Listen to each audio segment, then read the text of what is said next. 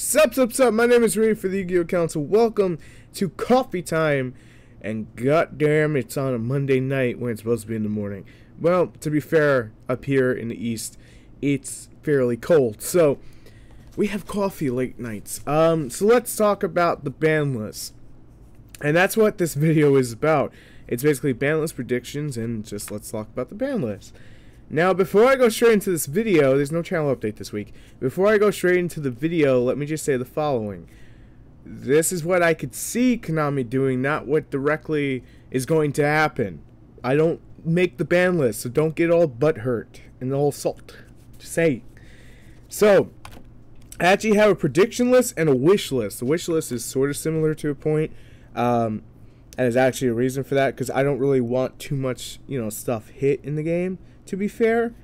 And I just like I like when stuff comes back. I don't really care if things get hit per se, but sometimes meta decks just need to move out of the way for newer meta decks. So that's the premises of this. We do not know when the ban list is dropping. So if you're gonna ask when the ban list is dropping, Konami has not even given a hint about when it's coming. Therefore, I cannot tell you. So we'll start with the ban section first. And yes, there's a ban section.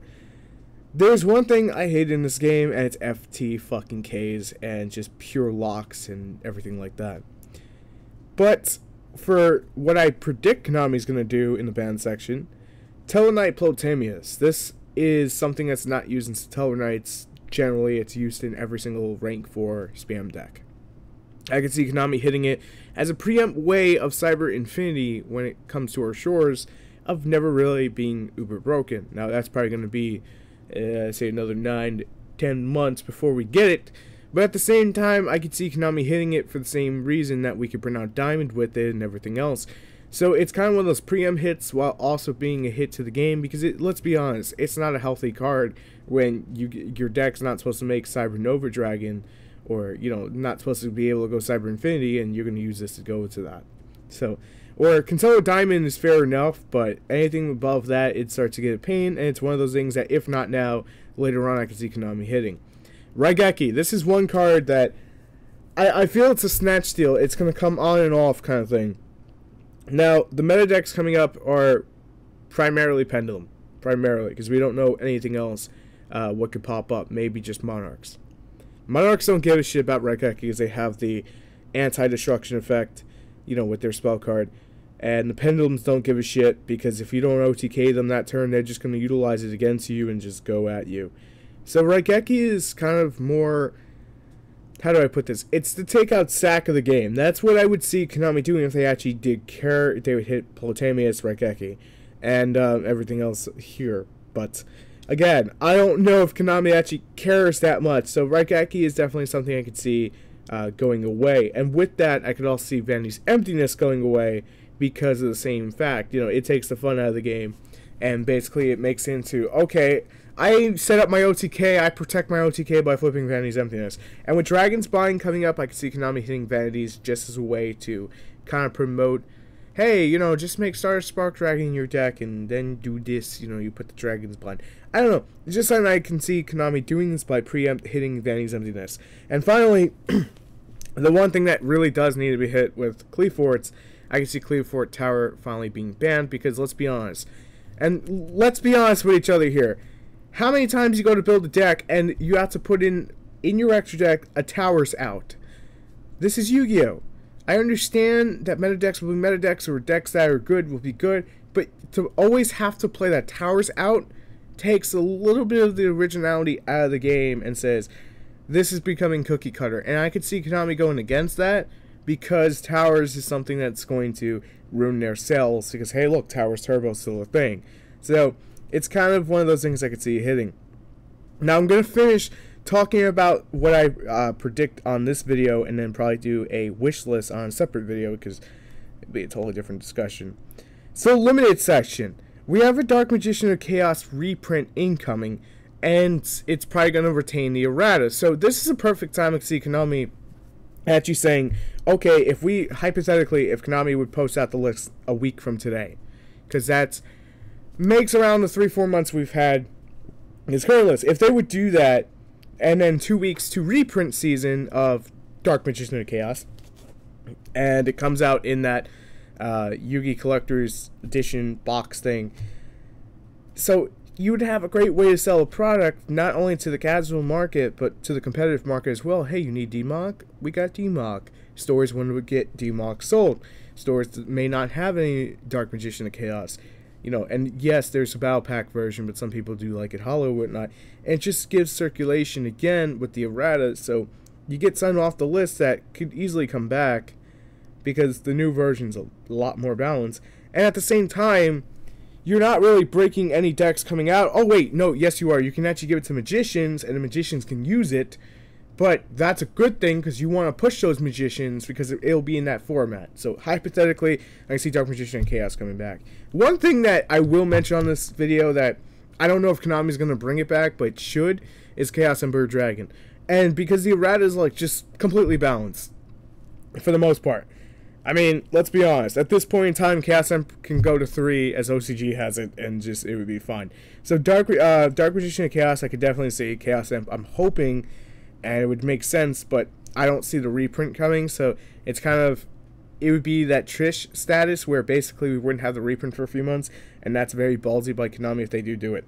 All right, going on to the stuff that is currently legal at 3 or whatnot, and going from there.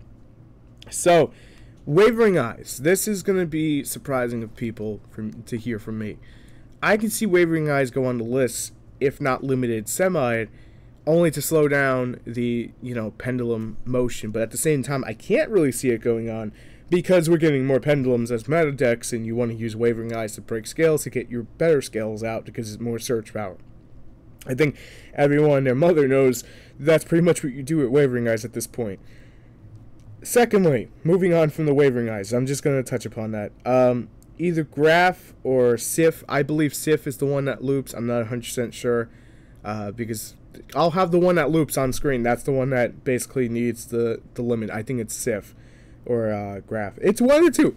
But Burning Abyss do need that hit to take out their loop status. They still have Dante for recovery. So when you make the Dante play, you're not going to be completely hurt. I could also see the Fire Lake going down to 1 because it's going to break the pendulum scales, and it just keeps the balance so the newer decks can rise. And let's be honest, Burning Abyss have been over a year of meta, so I think it's time they step down from the light and then eventually get their stuff back.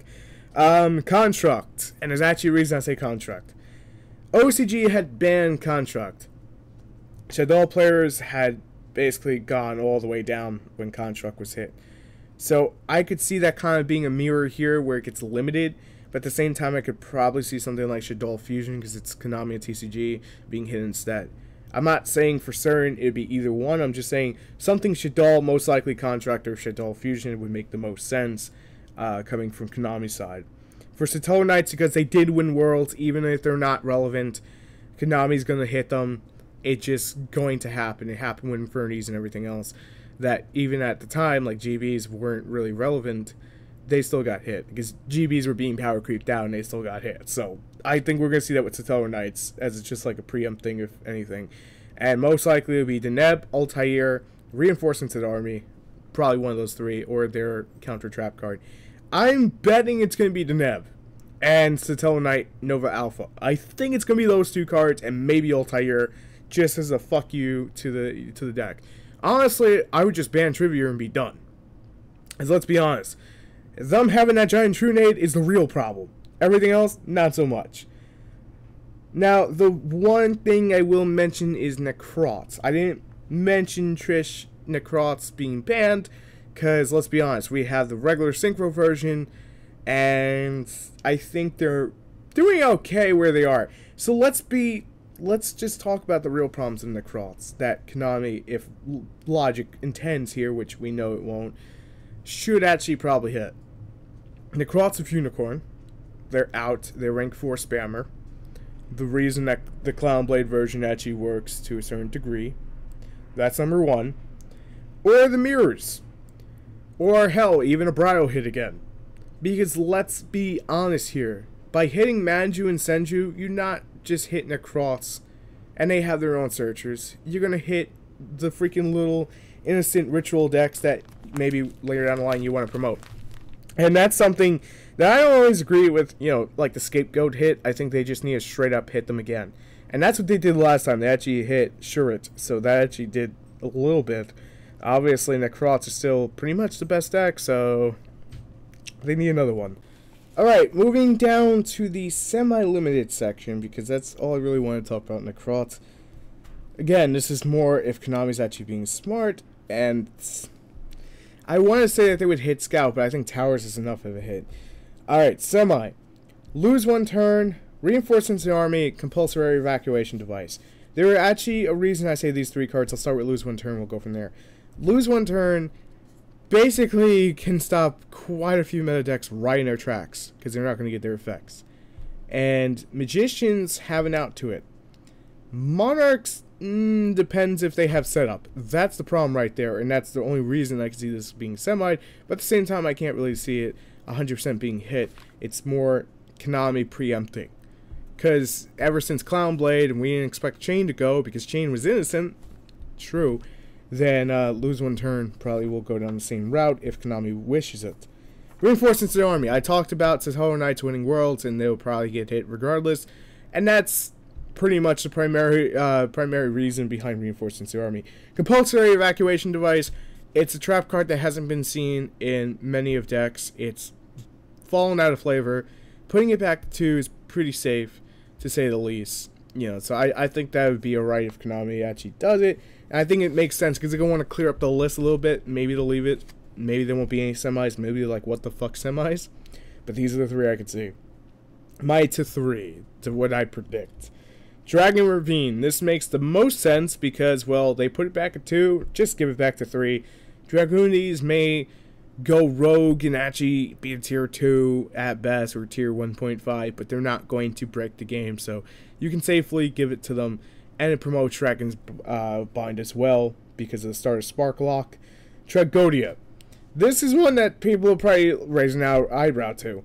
Tragodia promotes lower tiers to have a little more defense if they so wish it. Chaos Dragons are primarily the biggest user of it, or Lightsworn.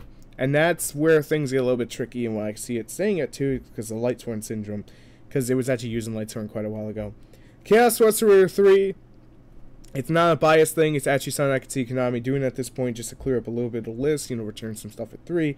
And finally, Ceasefire, because again, I'm not being biased, I'm just being honest on what I could see it. Those are my predictions. I want you guys to leave your predictions in a nice manner, not killing each other over something we have no control over, because let's be honest, and this is why it's called Let's Talk About the Ban List, because let's be honest, we have no control over it. Everyone's going all PTSD about the ban list. I'm just sitting here going, show the new ban list so I can create some amazing deck profiles again and not have to worry about, like, deleting them and redoing it. And while we're at it, Dead Pro, please fix your servers, please. I love you guys. Sometimes your RNGs are horrible, but at the same time, I count on you guys. But anyway, that's my predictions. That's all I can see really Konami doing. I can't really see them going overboard or anything like that. If you do want my wish list, I'll actually post it right after this as a bonus video, because I'll have it recorded and I'll just have to edit it out for you guys for tomorrow with Tech Tuesday. And I'll see you guys tomorrow for more videos. Woohoo! So anyway, thank you guys for watching. Make sure to rate, comment, subscribe. Check out the videos and the annotations as always. Make sure to check out our other channels, the Council Network, the Pokemon Council, the Vanguard Council, and on October 21st, the Gaming Council. Yes, we have too many channels. Yes, we do a lot of content. Yes, we get everything out to you guys because we love you. And we wouldn't change it for the world. Thank you guys for everything, and we'll see you later.